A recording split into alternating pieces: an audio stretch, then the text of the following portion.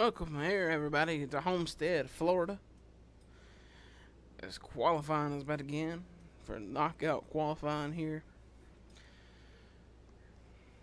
Today here in Homestead, Miami, Florida. I think we jumped the gun. I think last week we said Daytona was this week.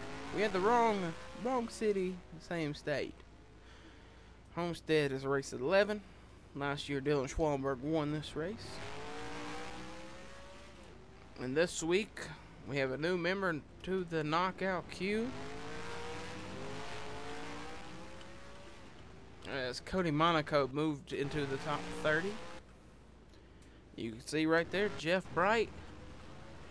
And the 31 was knocked from 30th in points to 31st. So Jeff Bright is now into the knockout queue spectrum. There's Dylan Abraham trying to run some quick laps around Homestead Miami Speedway.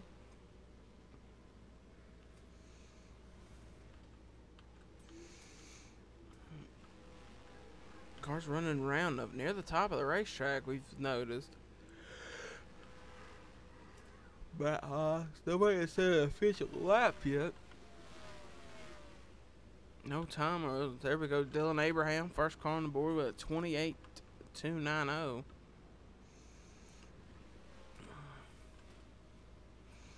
As times are starting to go up on the board.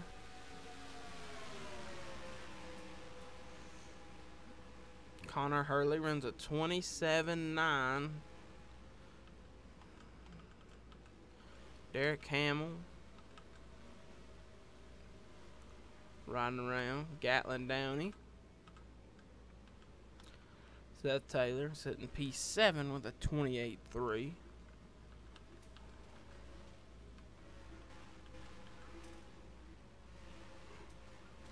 Robert Hernandez trying to use all the lines he can into turn 2, or just turn 3. Look at him getting up under Taylor Brown Price. Seeing if he can put the power down off the corner. Side by side, coming to the stripe. If that was the end of a race, we couldn't have tell, but right now, yeah, that was a fast lap from Robert Hernandez. Derek Edison has jumped to 2nd, and Luke Ryan has jumped to 10th. Hillary Sanchez is now 10th. So that 10th's going to bounce around for a little bit since everyone's now starting to lay down serious, legit lap times. Al Agassi has just been moved to 10th.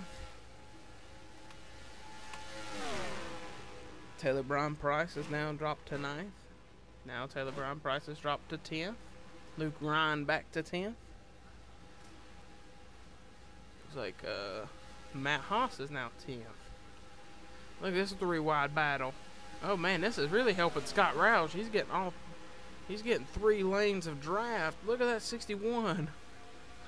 This is going to be a really good lap for Scott. If this don't put him on the pole, 27.466 for Scott Roush. They went 3 wide in front of him, and that just opened up that was like him running behind the 2 semi trucks. He got all the effect off that. Al Agassi jumps to 2nd. Dylan Abraham currently in 10th.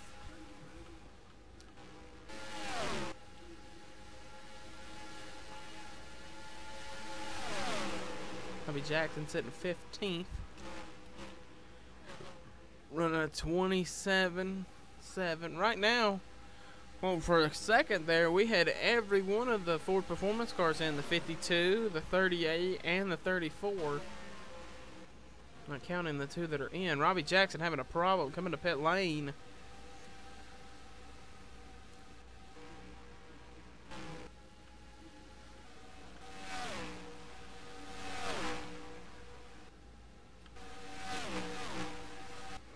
That's the thing, though, starting next season, with teams only being able to have 4 per team. Ford Performance is going to have to send somebody either down to D2. It's going to probably be between Derek Edison and Jack Lagasse, to be honest. Those are the 2 guys who are deep in owners' points. Al Lagasse would probably be Sportsman Division 1. But a guy like Derek Edison, who A guy like Derek Edison who has a ton of track time, a ton of experience. He's the type of guy you look for maybe to start that D2 team around. And he could probably be a guy who could low-key win a couple races in D2. That's the thing. You put him in D2, and then any D1 team communicates with him. He could leave Ford Performance and go somewhere else and be back in D1.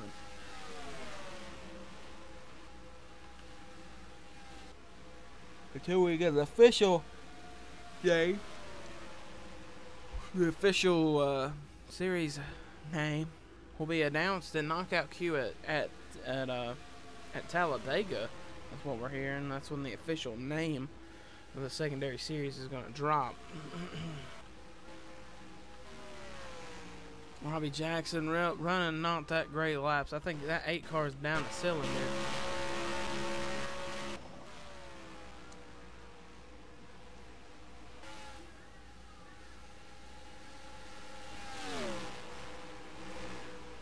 It's tough. It's been tough for Robbie this season. He's had to keep these cars clean. But the later part of the season is when you have to run these tracks where you run a lot of RPMs. Michigan, Atlanta, Talladega, Daytona, Pocono. And these engines and these backup cars probably aren't that great.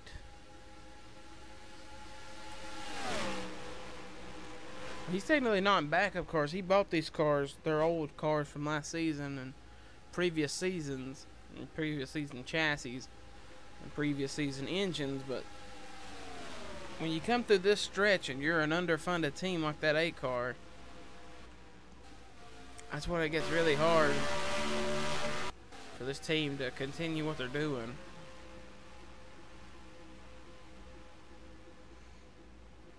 Scott Roush has got the funding by Roush, and you can see the difference in between cars. Jack Lagacy has jumped to 3rd, and right now, like we said, all 3 Ford Performance cars are locked in. Currently 10th is Alex Wheeler. Jeff Bright looks like he's going to miss maybe his first race of the season.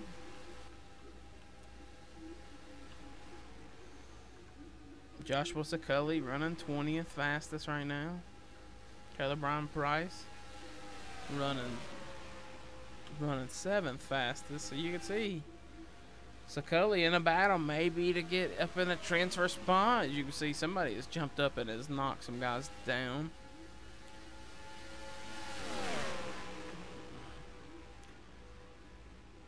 Derek Edison is now sitting P10.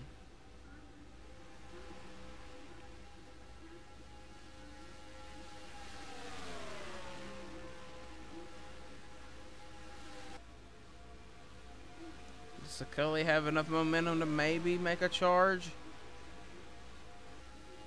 27.599. He's moving up actually in this 5 car. That was his best lap right there, 27.599. If he can just get a couple more tenths, he's going to be a guy who, if he gets a couple tenths up, he's going to be a car that could knock maybe Derek Edison out of the show. We're going to ride here with him coming around. 27.582. He's going to knock some more time off of that.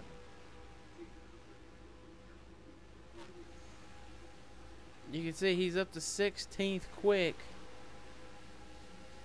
That 5.82.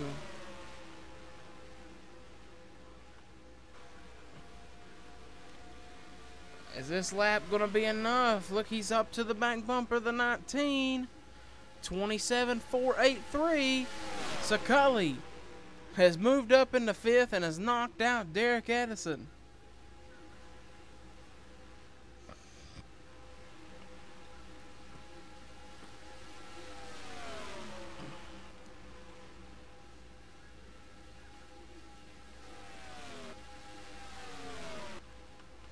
Where's Derek Edison? Is he even on a racetrack? Yeah, he's running 28. That's not going to get him in the show.